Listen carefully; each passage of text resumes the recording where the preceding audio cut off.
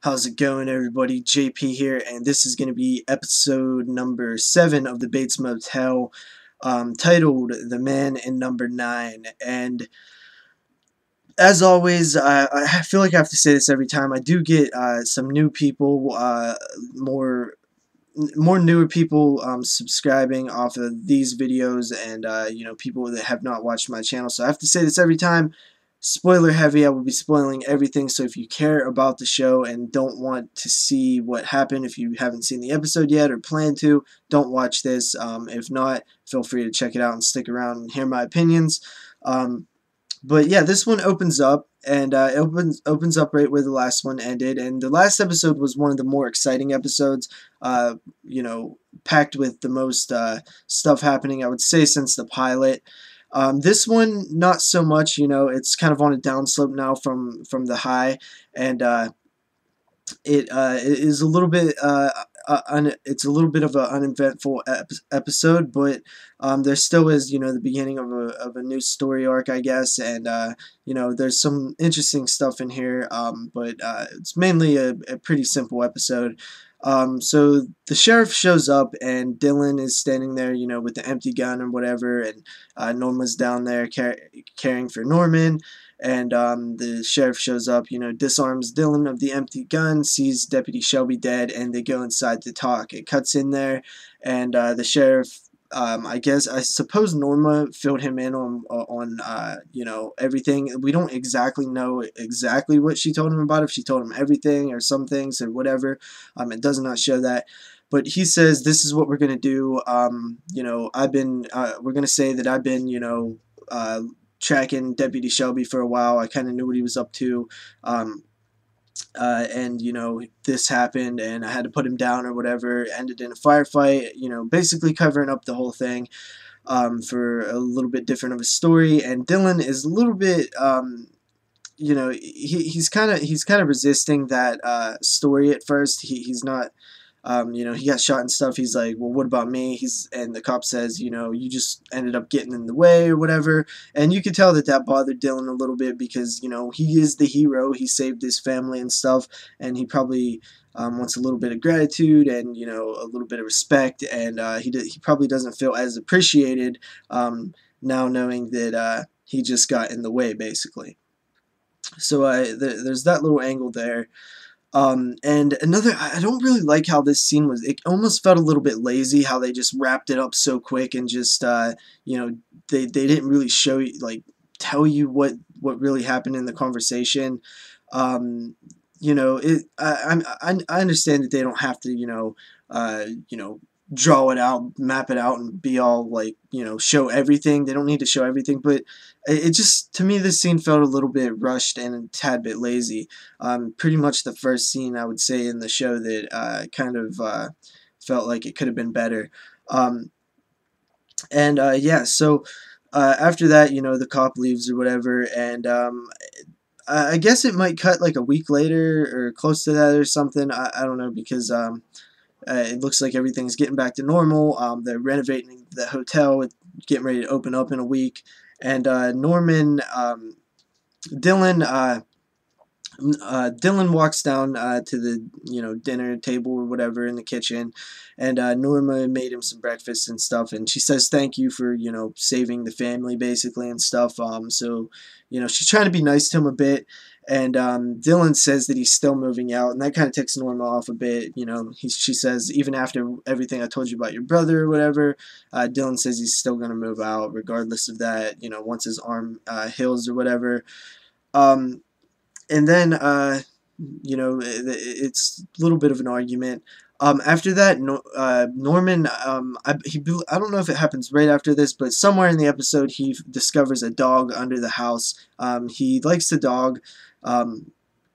He definitely he bonds with it a bit. He says he always wanted a dog later on in the episode. It's like a real ugly looking poodle thing that's all like covered in mud and gross stuff, but he feeds it and stuff, and then it takes off. It's all growling at him and stuff, but he's quite interested in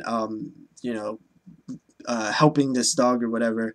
After that, Norma goes to different businesses, or she plans to go to different businesses in the town, and asks them if I'll put your brochures in my motel and people could see them, and all I ask is you do that in return, and it's kind of a win-win situation for us.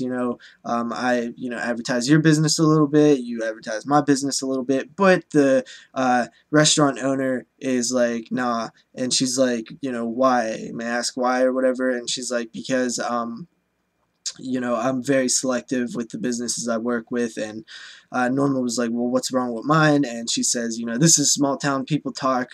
We know, people are saying that he was involved with Deputy Shelby and the whole crazy crime thing that went on. And Norma says, I assure you I wasn't. But she's like, you could be right, but, it's a bit bad for business, basically. So Norma's a little bit bummed about that. She feels like lots riding on this opening weekend of the hotel, and they don't have any reservations yet, and she doesn't want to be the laughing stock of the town or whatever.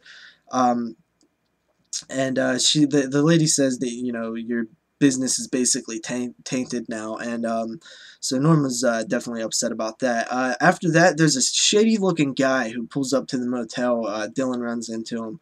And he's just a weird guy, and he's like, what happened to the previous hotel? Why is it called the Bates Motel now? And Dylan says, we are the new owners, and the guy asks for Keith Summers, and Dylan says, he's dead or whatever, and the guy drives away, and he's kind of a weird, shady looking dude, though. At first I was thinking that he might be a cop, but then after the episode progressed a little bit, I was like, yeah, probably not. He probably was involved with the Keith Summers, crime thing that was going on there. Norman, shows up at school, and Bradley's back, and she kind of is uninterested in him, not really talking to him too much, and yeah, you could tell that she's really, it's kind of awkward and stuff. After there is one good scene that I've seen that really stood out, and it's a scene where Norma is trying to scrub out the blood of Deputy Shelby on the main steps up to the house, and Dylan tells her, you can't scrub blood out of stone. And she's, very determined to get she keeps scrubbing away, and she talks about how, people were talking in the town and stuff, and she doesn't want to be the laughing stock of the town, and every time she sees the blood, it, brings up bad memories or whatever, and she's very determined to get this out. And Dylan is pretty much like, Norma, you cannot get blood out of stone, and walks away. And I thought that scene was, showed the personality of Norma Bates very good, how she's so determined to do something. She's just scrubbing and scrubbing this blood, and it's not going to come out, but she's not the type of person to have somebody say that it can't come out, and even she's almost delusional to an extent. And I thought that scene was a very good scene for being such a short scene. And then Emma shows up to the house, and Norman, she wants to see Norman, and Norma goes upstairs and says, Emma's downstairs, go talk to her or whatever. And Norman says that he doesn't want to, because he's still hung up on Bradley. You could tell he's wondering why she hasn't talked to him or anything. And Norma says, that Emma girl likes you, and Norman's like, yeah, but it's better not to later on. So Norma comes downstairs, tells Emma that he's not feeling good.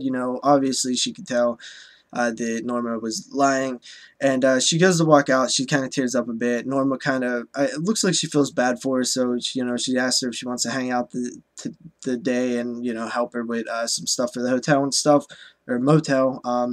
And they go do a little bit of bonding, I guess, driving. And Emma tells Norma about Bradley, and they end up. It's kind of an interesting scene, but they end up going to spy on Bradley at her yoga class, and Norma very much dislikes this Bradley girl, and it's not for any specific type of reason. It's kind of deeper than that. We get a weird flashing vision type scene that is kind of weird. And then Norma goes home and talks to Norman about Bradley, and about um, uh, not going around and having sex with girls and stuff. And it's kind of a also kind of a weird scene, but Norman tells her, I really like her and stuff, and uh, then he goes to see her because him and his mom get into an argument, and he eventually go goes to her house, and she basically, he kind of spills his heart a bit, and she basically says, like, just don't like you that way or whatever, and kind of pisses him off, and he decides to go storm out and walk down the road. And as he's walking down the road, he's kind of saying what his mother was telling him earlier. He's repeating it, which is very Norman Bates like. So I definitely like that. Um, it didn't feel perfect though. It didn't feel forced, but it didn't feel completely natural either. So I think they need to work on that a bit, even though the shows are already recorded and filmed and whatever. But I hope they ease into it a little bit more and make it feel perfectly natural, because that's what was so good about the original Psycho series. Is everything felt natural with the Norman Bates character, and it doesn't feel as natural in this show, but it's not bad either. It's definitely good.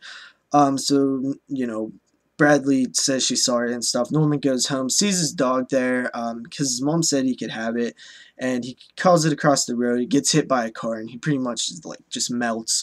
And his mom's like, he's like, I'm gonna take it to Emma's, because like I said in an earlier episode, Emma's dad is a he does taxidermy, and Norman's like, I'm gonna get her to fix it, get her dad to fix it, and Norman's like, that's crazy, Norman, and he's like, flips out, it's not crazy and stuff.